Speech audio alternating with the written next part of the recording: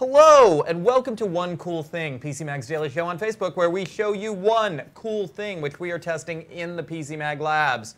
I'm Sasha Segan, this is Max Eddy. Hello today. We are taking your comments and questions as usual, and today we have kind of a big topic. We have a product, but more than the product, we have the topic as a whole of password managers, Password managers. It is the simplest, best thing you can do to not have fraud, identity theft, hacking, all that stuff. It's so simple, and almost no one uses it because they're wrong. I don't know what to say about that. Okay, yeah. Let's while the viewers spin up here, I'm going to tell you a little story about this weekend. Tell us about this weekend, Sasha. Well, this weekend I got a text from American Express. Oh, there you go. Saying that they had detected fraud on my account, and I went and looked at American Express and found that for the past 2.5 weeks, somebody had been doing fraudulent charges all over the 5 boroughs on one of our credit cards. Wow, that's really remarkable that it took them that long. Like one of the amazing things about living in America, and there's very few at this point, but one of the amazing things about it is we have incredible consumer protections when it comes to credit cards,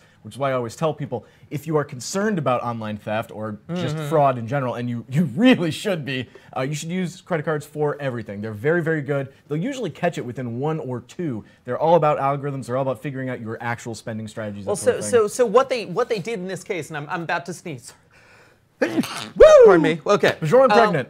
So what they did in this case, it was actually a smart credit card thieves. What they did was, up until yesterday, they had been exclusively charging basically gas stations, Dunkin' Donuts, and diners relatively near my house. Wow. Oh, so, that's actually terrifying. They knew where your house was. Well, no, like in the 5 boroughs. Okay. In the 5 boroughs, you know, within our city, within our fair city.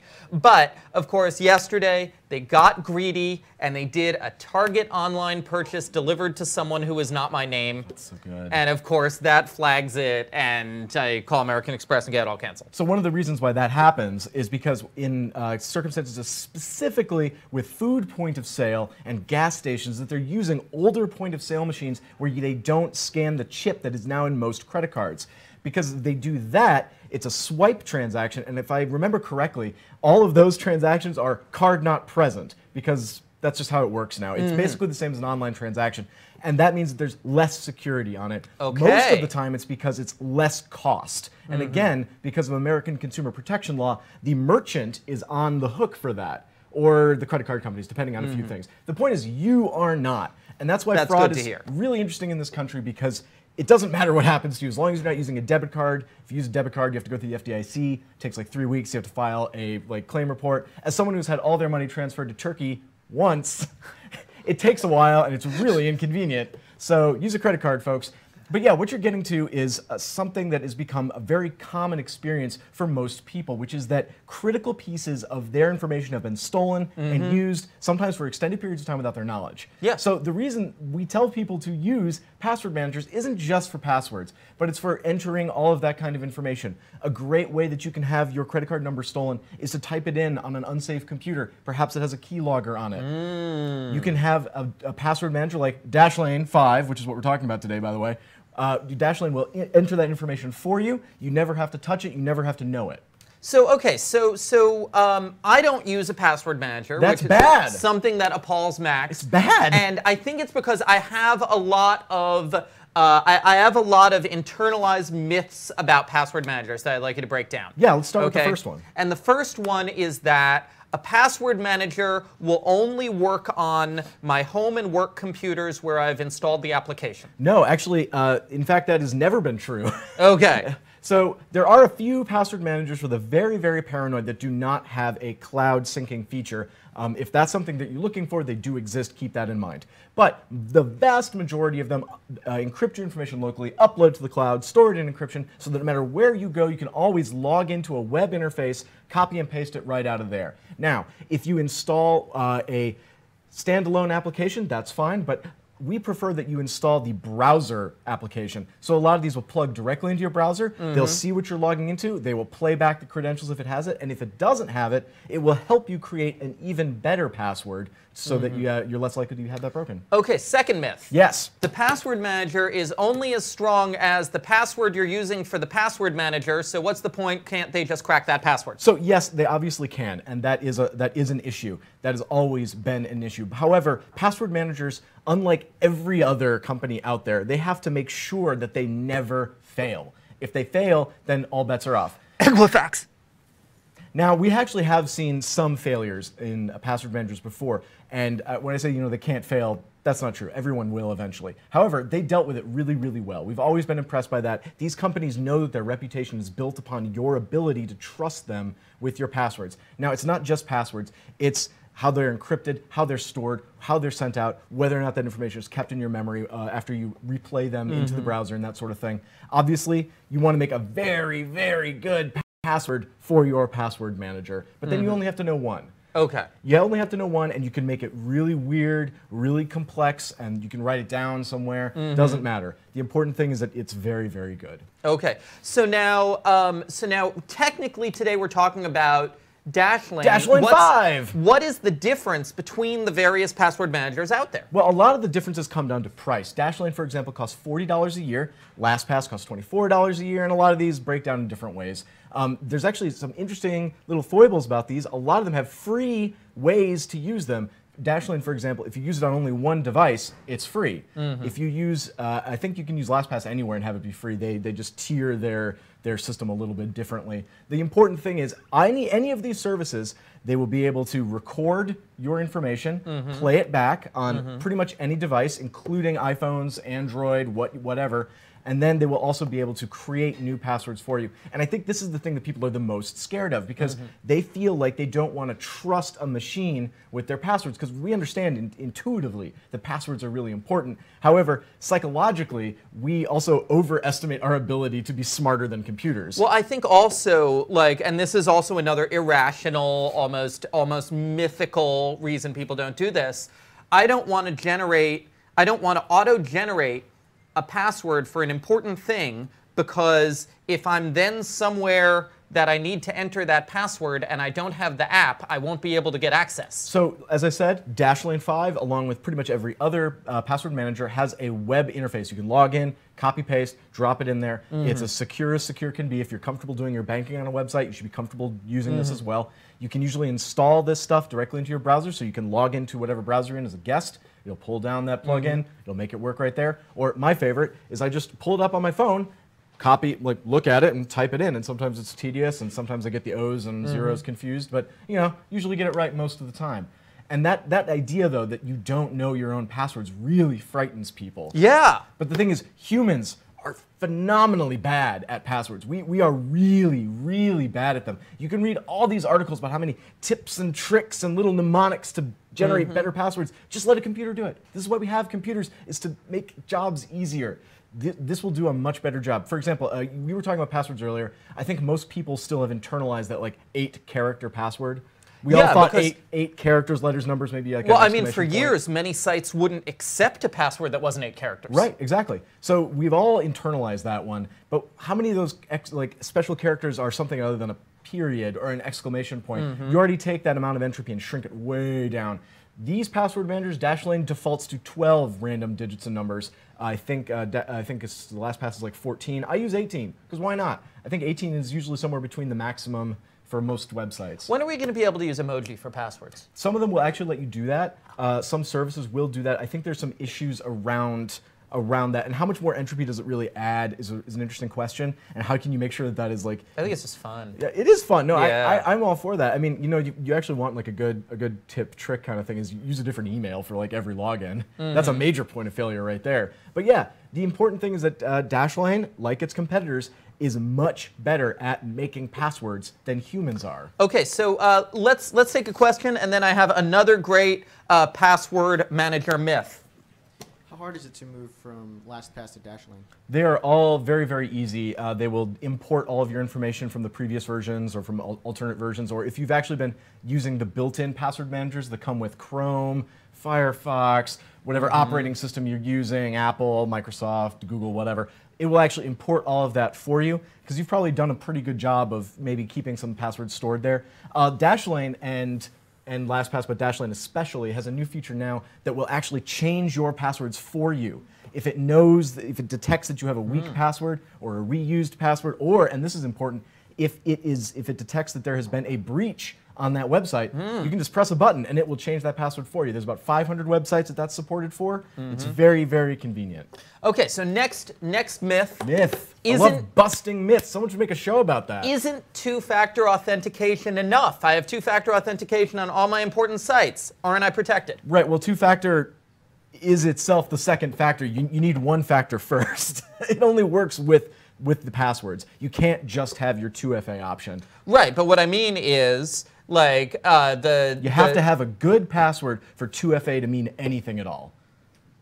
But why? Because even if someone cracks my password, right, they aren't going to be able to get my phone. So that's the whole point. That's the whole point, is that if you don't have a password and a second factor, and we're talking about special codes sent to you via SMS or generated by something like Google, what is it called? Google Generator? I just blanked on the name. Yeah, Facebook Code Generator. Facebook Code Generator, yeah. Google has one. Lots of services have them. Duo is another service. These all work by adding basically another thing that attackers would have to do to break in. So in this case, we're talking about if they manage to somehow get past your password, then they won't have your phone to receive that special SMS. Right. They won't be able to access whatever service you have to generate that code. Right. So you might say that that is enough, but it's not, because that means that you just shift the point of failure to the phone, to whatever service that is. The whole point is that getting a password is an effort. It's an effort, quite a bit of effort. And then moving it to something that you have, something that is like unlikely to be taken from you, makes it much, much harder. So why just do one thing when you can do two? Why not have both? Exactly. Next question. Is there a password manager with two-factor authentication for its master password? Pretty much all of them support two-factor authentication. I use LastPass and I use YubiKeys and also Google Authenticator, depending on which device that I'm on. This is one of the neat things about these services, is that they'll look at it and say, oh, I see you're logging in from a phone.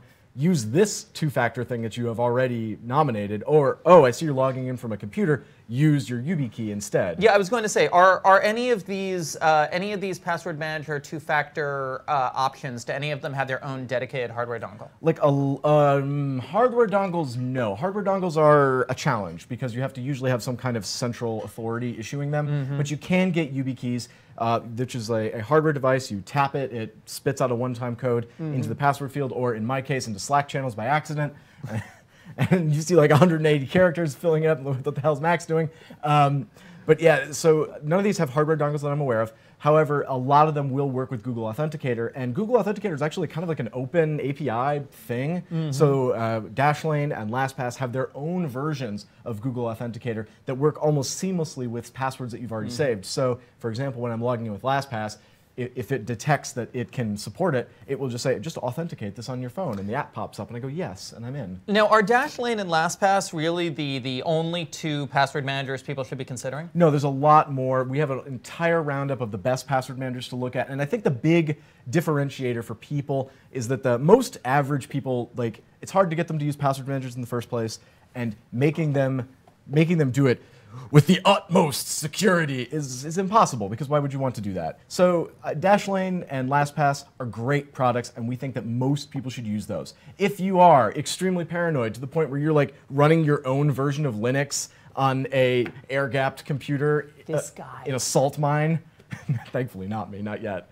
But if you're one of those people, there are password managers that run on like USB sticks or can only run on local devices. A lot of people will see the cloud as a point of failure. They're not necessarily wrong, but I do think it's unreasonable to expect average people to, like, you know, there are people out there who say, if you're using Dashlane, you're just opening yourself up to problems because you're not running it on a secured blah, blah, blah, blah, blah. Like, it works for, like, the vast majority of people. Now, let's take another question. So which would you say is better, LastPass or Dashlane? So right now, my colleague Neil Rubenking gives Dashlane 5-star review. That is very rare for him. Neil Rubenking once gave... It's actually rare for anyone at PC Mag. We do hardly any 5-star reviews. And it's important to remember, too, that Neil once gave a product a half-star. I can't remember the last time I did a 5-star review. Oh, that's so sad. Well, it's phones, you know? Yeah, like, all phones... Only God is perfect. Yeah, like, I feel like all phones, someone has, like, a deep complaint coming from the depth of their bowels about, and so that takes you down to 4.5. You know, and that's absolutely true for products like this. Like, someone can look at Dashlane and say, oh, this runs on the cloud. No, absolutely not. But one of the neat things that Dashlane does. But you said we like them running on the cloud, so that's actually a plus in our world. We like them. Yeah, we absolutely like them because that's what makes it easier for people to use. And you know, the worst thing is to not use one rather than use one that is like 99% secure instead of 100% secure. Okay. This cracks me up. So yeah, talking about 5-star reviews. Now, of course, we have a culture around here at PC Mag where we have to find a pro and a con for every product. And the con for Dashlane is limited support for Internet Explorer. I mean, okay. You got to say something. Okay, yeah. Gotta say something. If you are having support for Internet Explorer, you have a are problem. a problem. And I guess I shouldn't air our dirty laundry right now. No, but please tell me what you really think. I really think. How about that Sean guy? I really think that there is an internal application we have to use here at PC Mag that requires Internet Explorer. Oh yeah, let's not talk about that. Yeah. Do you have a whole separate computer to run it? Because I know I do. No. I have a virtual machine. Oh, that's actually real good. So one of the neat things about Dashlane that none of the competition does is actually goes back to the very roots of Dashlane. Now you might be thinking, why is it called Dashlane? Dashlane. Yeah, I was like, when I got the name and I started looking up the product, I was like, is this a radar detector? Is it some sort of like car traffic thing? You're actually super close. It was originally a shopping application. Like checkout lanes. Okay. So it had a whole bunch of like third-party shopping stuff, and it was really, and then the password manager was just like a part of that, a part of this to let thing. you shop on all the sites. Something, I honestly can't remember. I remember being pitched this product, and that was just many moons ago. But one of the things that has kept on from those early days of Dashlane is this receipt capture system. So it can detect when you're logging into a web page, and it will play back your credentials. It can also detect when your transaction is complete, and you know how that page pops up and says, keep a copy of this receipt for your records. It keeps the copy. Yes, it keeps the copy. That's cool. That's like an extra, it's like an extra bonus feature. It's like an Easter egg. Yeah, it's really useful, and lots of people like it, and it's still there. Cool. Combine that with the unique ability to change up to 500 websites of passwords automatically, and also sharing passwords. Now, I don't know about you, my spouse and I have like a handful of websites that we both need to access, and I don't want to know her passwords. So what we use is, LastPass that allows us to share a password jointly, and in some cases, depending on how you set it up, I could share a password with you and you would never see it, but you'd be able to use it to log into something. It's very, very useful, and you can also set up inherited passwords. So if I were to die, my spouse would That's really important. My spouse would be able to log into my stuff and burn all my porn. Like, this is really important stuff, people. And if you saw the momentary look of blankness on my face, that was me thinking, I actually have no idea how many people have access to our Hulu account. Oh yeah, no, don't. Yeah. Don't go down that road. Don't go down that road. I'm not going to say that because of a certain show on CBS All Access, I might have like the most used credentials in America or something like that. Okay, tossing that out there. Let's take another question. Hello. What are the chances of these password managers getting breached, just like, say, HBO or Equifax? So I think it's really important to remember that no matter what happens, every security system will fail eventually. The point is that these systems are built in such a way that it's very, very difficult for them to fail, and when they do fail, they understand that they need to respond quickly and honestly. We've actually seen a couple of breaches at LastPass. I'm pretty sure we've seen some issues with Dashlane as well over the years, and they've always impressed us with how well and how quickly they respond to these problems before they become catastrophic. So they don't hide them for 3 months and then sign you up for a recovery product that doesn't work. I'm not saying I just did a bunch of roundups of those, so I'm not going to comment on that last bit, but yes, we've been really impressed with them over time. A lot of people will say that, oh, a password manager is now a point of failure, but you know, every single password is individually encrypted and hashed. All your information is stored in the best way possible because these companies know that if they lose your business, they're going to do it because they failed. So that's not what they want. They want you to keep using it and to be comfortable with it. My friends, we are all points of failure. Yes. Do we have any more questions out there? So okay, great. Use a password manager, guys. I know it seems really scary, but I have embraced this, and over the last 5 years, I can now say with confidence, I know none of my passwords except the one I use to log into these things. Dashlane 5, it's great. It's editor's real choice. good. 5 stars. Take a look at the review on PCMag.com, and we will be back tomorrow with another cool thing for you.